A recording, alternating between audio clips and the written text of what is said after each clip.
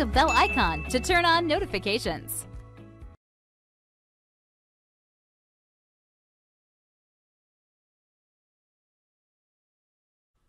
Hello everyone, and welcome to this video tutorial on some of the more advanced features in Zoom. So with the increase of everybody working from home in the last few months, Zoom has become the go-to application for collaborating and staying in touch with your teams and colleagues.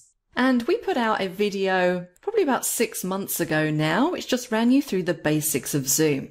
So we thought that now that people have been using it for a few months and are more familiar with the basic tools, we'd create a video that goes through some of the more advanced options when you're hosting Zoom meetings. And we're going to start out by jumping into the meeting settings. So when you log into your Zoom account, if you click on Settings from the left-hand menu, it's going to take you straight into this little area here. And we've got 3 tabs running across the top. The one that I'm clicked on is Meeting. And what I want to do is just go through some of these options and highlight the ones that I think are going to be particularly useful to you. So the first one here is the waiting room. So I have this toggled on, and what this basically means is when I start a meeting, all participants of that meeting are held in a waiting room until I've actually joined the meeting. So it gives me an element of control. It means I don't have people jumping into that meeting and waiting for me. I can hold them in a meeting room and then let them in when I'm ready to start the meeting. So that's what this option does. Make sure you have that toggled on if that's something you'd like to use. Now I'm going to scroll down a bit further to the Schedule a Meeting section. So here you can choose how you enter your meeting. So if you want to start your meetings with your video automatically on, then make sure you have this option toggled on. Now, I don't particularly like that. I like to have control over that myself. Of course, you can turn your video on once you get into the call, but if you're always doing video calls, that might be an option that you want to turn on. The same thing goes for participants, and I will say a lot of people don't like this. They don't like their camera being on automatically when they join a meeting, so in general I tend to keep this one toggled off, but that's entirely up to you. Now this option just here, allow participants to join before the host. Now this will actually automatically be toggled off if you've set the waiting room to on. Okay, so if you've already turned this on, then this option is going to be toggled off. Now, another thing that's quite good is to enable personal meeting ID. So what this does is if you have this toggled on, it creates a personal meeting ID for you. And that's basically a 9 to 11 digit number that's assigned to your account. So it basically means you can use the same URL, which includes the personal meeting room number, every single time you have a meeting. You're not having to create new links for new meetings. So essentially you could send your personal meeting ID out to everybody once, and then they can always use that same URL when you create a new meeting. Let's scroll down a bit. This one's also one you might want to toggle on. This will mute all participants when they join a meeting. So in the type of role that I do, I have this turned on all the time. It just means that everybody's microphones are turned off as they join the meeting, and then of course you can unmute people if required. Let's scroll down a bit further and go into some of the basic meeting setup. When it comes to chat, and you'll see this in a minute when we jump into the application, I've got allow meeting participants to send a message visible to all participants. So in the chat panel in Zoom, if you want everybody to be able to see everybody else's messages, then make sure that's toggled on. You can also select this option to prevent participants from saving off the chat transcript. What I also have toggled on underneath here, which is kind of related, is that I allow meeting participants to send private one-to-one messages to other participants. So in the chat, if you type in another participant's name, you can send them essentially a direct message. So this controls whether you want to allow that or not. And then also you can auto save chats. So again, all of the conversation that's going on in the chat panel during a meeting, if you want to set this to automatically save the meeting chat, then you'll want to toggle on this option. And then finally in this section, if you want an audio notification when somebody joins or leaves this meeting, then you would toggle on this option. So let's move down to some of the options that are related to screen sharing. So this first option here that I have toggled on, this allows me to screen share with the participants in the meeting.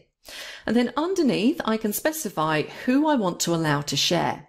So currently, only myself as the host can share my screen. However, if I want to be able to pass control to other people and have them share their screen as well, I could change this to all participants. And I'm actually going to toggle that on. Remember, if you do make any changes to these settings, you need to make sure that you click Save just underneath. And then another option I like to have on is annotation. So this will allow the host and participants to use annotation tools to add information to shared screens. And again, you'll see this in action in a moment. Annotation is great if you're collaborating on a document and you want everybody to get in there and be able to highlight things in a document, maybe add text, things like that, using that annotation toolbar. And speaking of which, if we scroll down a bit further, we have remote control options. So this essentially allows me to pass control to other people in the meeting. So if I'm sharing my screen, I can pass control of the keyboard and mouse across to any other participant. Now, something else in here that's reasonably new in Zoom is this non-verbal feedback. So it says here, participants in a meeting can provide non-verbal feedback and express opinions by clicking on icons in the participants panel. Now, I like to have this on because I find non-verbal feedback particularly useful. And again, you'll see this when we jump into the application. It just allows participants of the meeting to communicate with the host and each other using icons as opposed to unmuting their mic and speaking and maybe interrupting the flow of the presentation. I also like to have meeting reactions turned on, so that kind of enables emojis so you can give thumbs up, likes, things like that. Something else that can also be a little bit of fun is allowing participants to rename themselves. So by default, your name when you jump into Zoom is going to be whatever you've got on your account. But you can actually temporarily rename yourself. So for example, it is Halloween today. Maybe you're about to have a meeting, and just to inject a little bit of fun into proceedings, you might want to all have some kind of spooky name. And then underneath that, you can choose whether you want to hide participant profile pictures in a meeting. Now let's scroll down to the advanced meeting features, because there's a couple of things in here that I want to highlight to you. One of them is this option here, Breakout Rooms. So if you're conducting a very large meeting in Zoom, maybe you want people to work on different documents, maybe you've set them a task, or you want them to take part in activity in smaller groups, you can create a breakout room.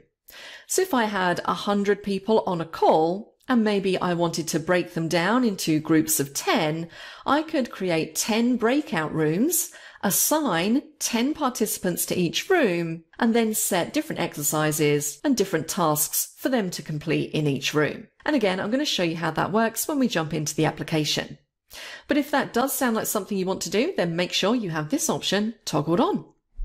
Moving down, something that people have found extremely fun most recently are virtual backgrounds. You've probably seen people posting on LinkedIn with these. Again, a reasonably new feature in Zoom.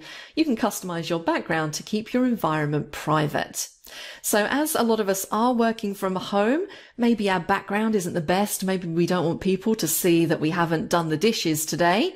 We can add a virtual background, which will essentially hide everything that's going on behind us. And video filters have also been added, which are kind of like Snapchat filters, Instagram filters, if you've ever used anything like that, again, to inject a little bit of fun into proceedings. So that is pretty much all of the little options that I wanted to show you. Obviously, there's a lot more in there than what we've gone through, but I would encourage you to go through each one and just customize and set this up. What I've tried to do there is just highlight some of the ones that I think are most useful. So with all that said, let's join a meeting and see some of these features in action. So I'm going to go up to host a meeting, and I'm going to say with video on.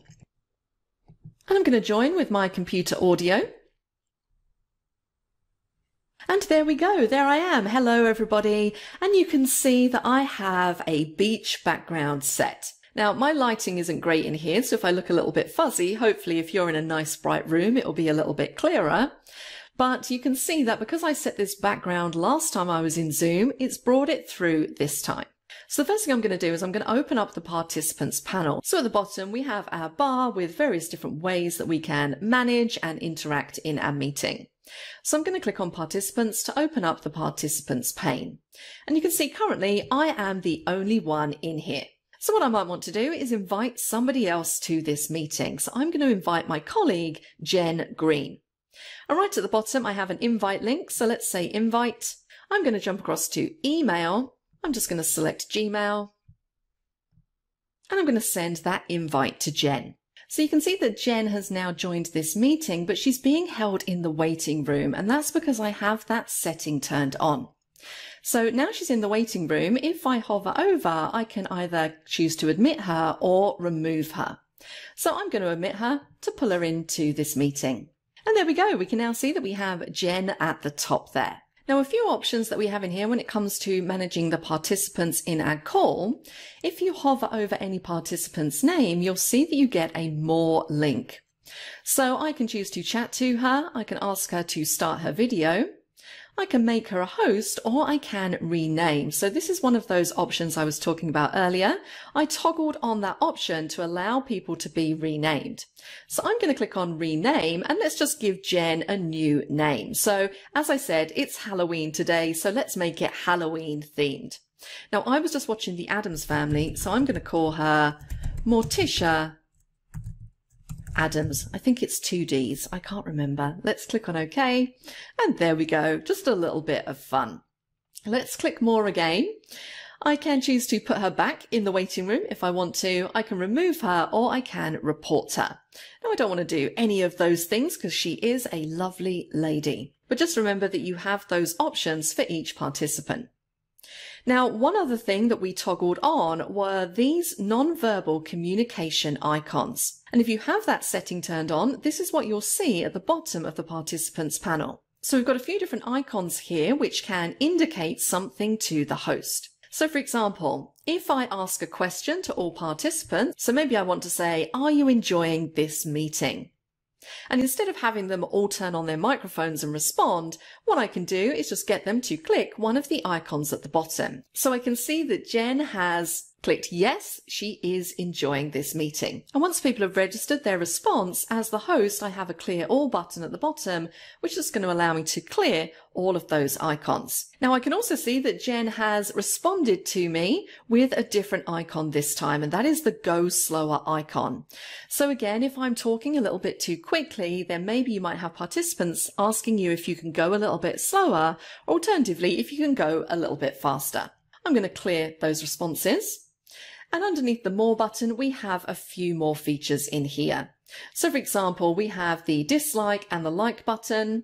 We have a clap, and we also have a coffee icon. So this is great if somebody needs to nip away from their desk. Maybe they need to take a comfort break, or maybe they want to grab a drink. They can indicate that to you by using the coffee cup icon. So it just means that you know maybe not to direct a question to them at that particular time.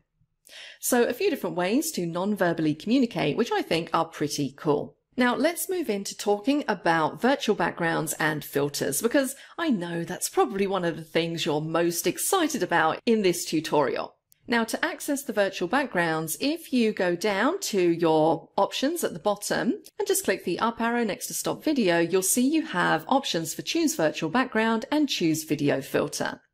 So if we select choose virtual background, it jumps me into the settings and to the background and filters area. And this is where you'll find 5 or so inbuilt backgrounds that you can use. And you just change yours by selecting any of these.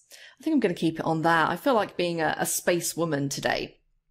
Now, if you have your own image that you want to use, you can click on the plus and you can select any image that you have saved off locally. If you're particularly fancy and you have some kind of green screen, there's also an option at the bottom here for I have a green screen. And you can also flip your video to the opposite direction if you want to. So if you want to utilize things like backgrounds and filters, make sure you have that option turned on in settings as I showed you at the beginning. Now, video filters, again, I don't tend to use these too much, but if you want to maybe adjust the color, or add some funny things, and you also have these little sort of Instagram, Snapchat style filters as well. So, you know, again, these are kind of fun. If you want to use them, you have them there. Now, I don't think I quite like being a pig. After all, I am vegan. It's not good. So let's take that back to none. So that's where you'll find your background and your filters. Now I'm going to jump across to the chat panel. So let's click on chat. And you'll see that because I have participants open as well, I now have a split screen. So I'm going to turn off the participants panel for the time being so that chat takes up that entire window. So of course in here we can chat. I'm going to say hello, and that goes out to everyone. I can customize who I want that to go to. So maybe I want to send a direct message just to Jen, aka Morticia Adams. I can select her name and I can say, hi Jen. And that goes directly to Jen. And again, that is possible because of that option I have turned on in settings that allows me to direct message people. So let's go back. I'm going to turn off the chat panel and we'll pull participants back up again. Now, another thing we turned on in settings is reactions.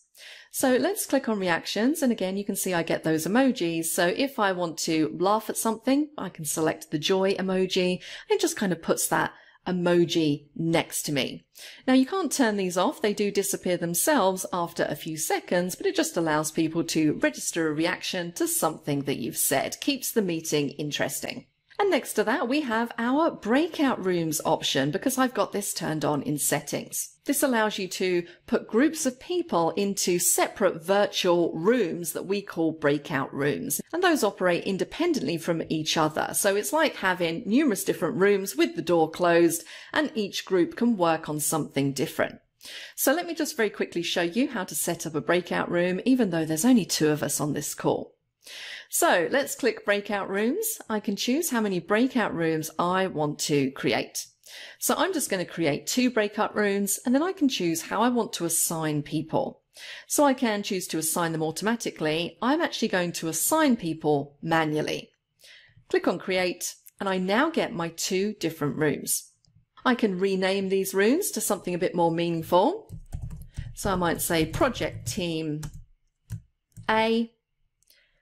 And then the next room is going to be project team B. And what I can then do is assign people to those rooms. So let's assign Morticia Adams to team B. And if I had more participants on this call, I could go through and assign some to team A as well.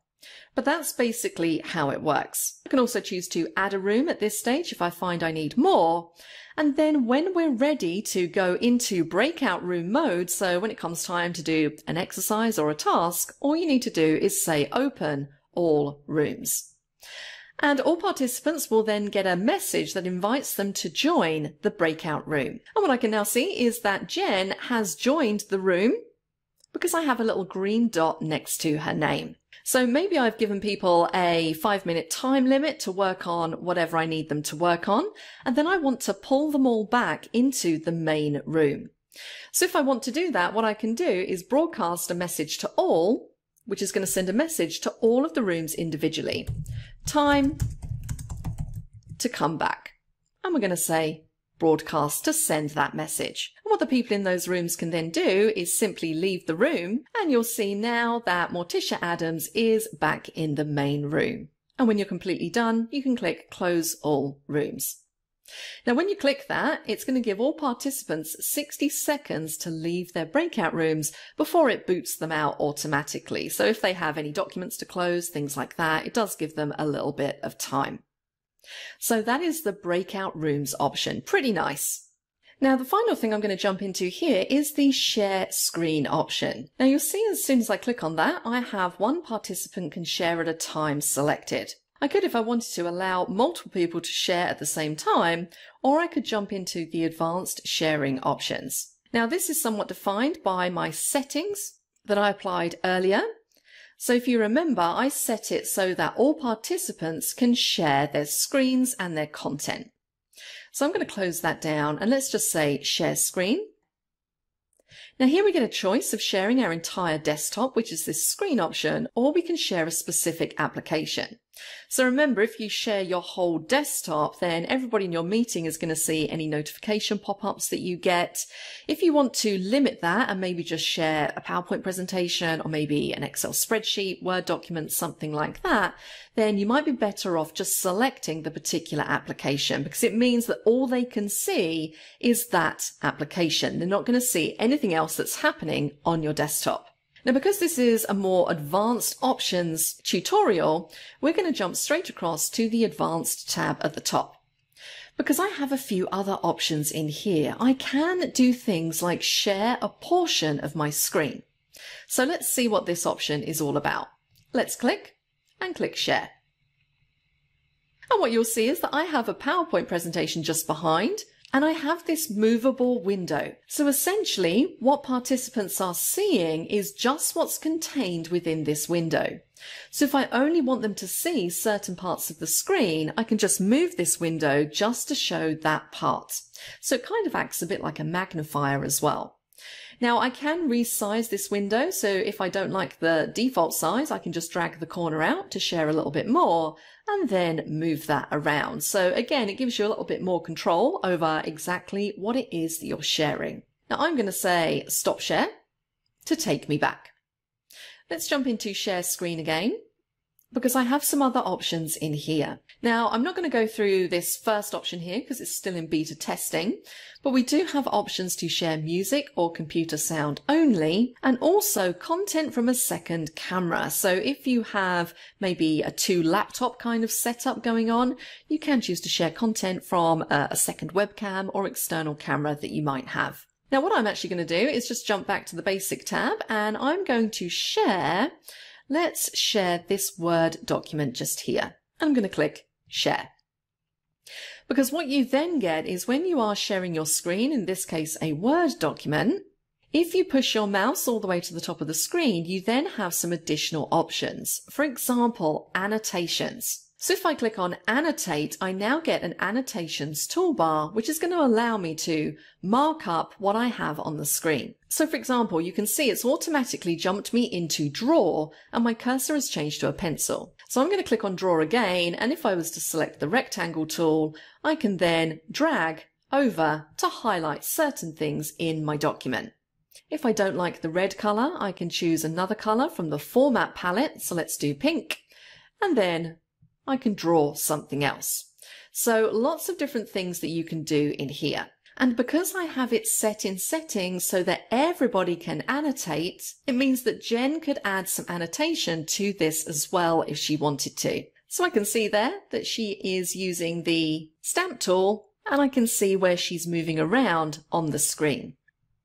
I can also see if she decides to draw all over my document as well. So really the main point here is to show you that other people other than yourself can annotate content. Now if things start to get a little bit crazy, as they are here, you have a clear button at the top, and you can choose if you want to clear everything, clear just your drawings, or clear the viewer's drawings. So I could clear Jen's scribble and leave mine on there.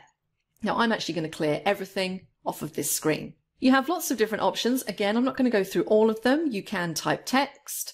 You can use little stamps like so. You can choose to spotlight. So I have 2 options in here. And this is a trainer's favorite tool. It allows you just to hover over and gives people a clearer idea of where you are.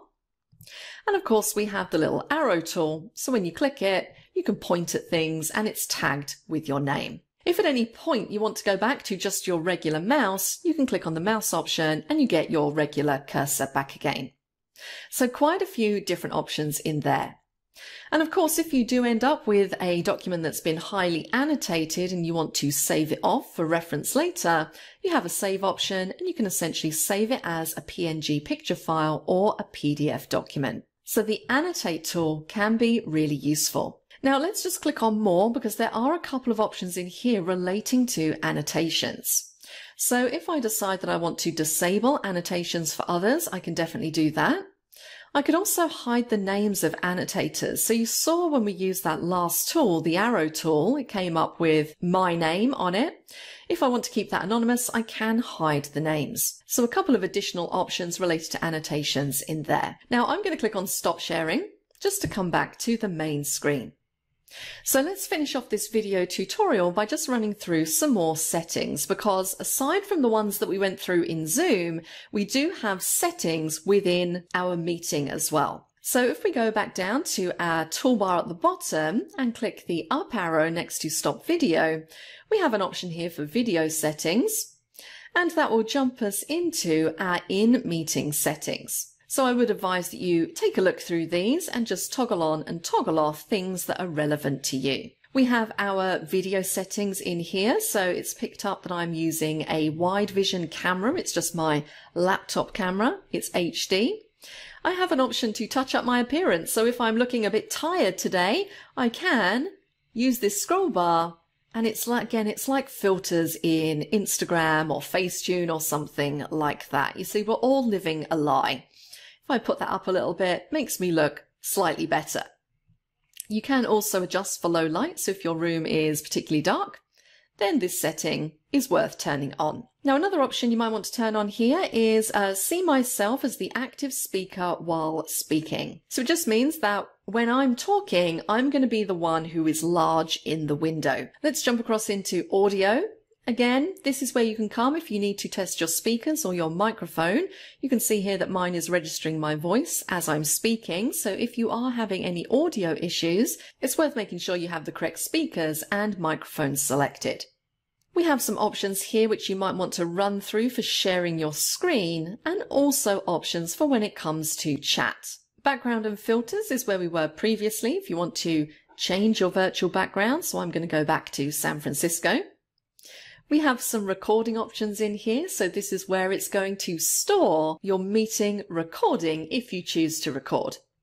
And obviously you can change this location. You can also choose if you want to actually record video during screen sharing. So maybe when somebody shares a document, if it's particularly confidential, you don't want that to be recorded. You only want the main discussion recorded. You have your profile options in here, which you can edit. And then you have things like keyboard shortcuts. So if you're a big keyboard shortcuts person, and I know many people are, you can choose which one of these shortcuts you want to enable to make you more efficient when you're working within Zoom. So that was a very speedy look through those settings. As I said, I would advise you just to run through and toggle off and toggle on the ones that are going to be useful to you. But that is pretty much it. That was a run through of some of the newer features in Zoom and also some of the settings that you might want to turn on. I hope you enjoyed this video tutorial. I'm going to jump out of this meeting now and grab myself a coffee. Have a good day, everyone, and I will see you in the next video tutorial. If you're not a subscriber, click down below to subscribe so you get notified about similar videos we upload. To get 4 free courses in Excel, QuickBooks, Microsoft Project, and Photoshop, click over there. And click over there to see more videos from Simon Says It.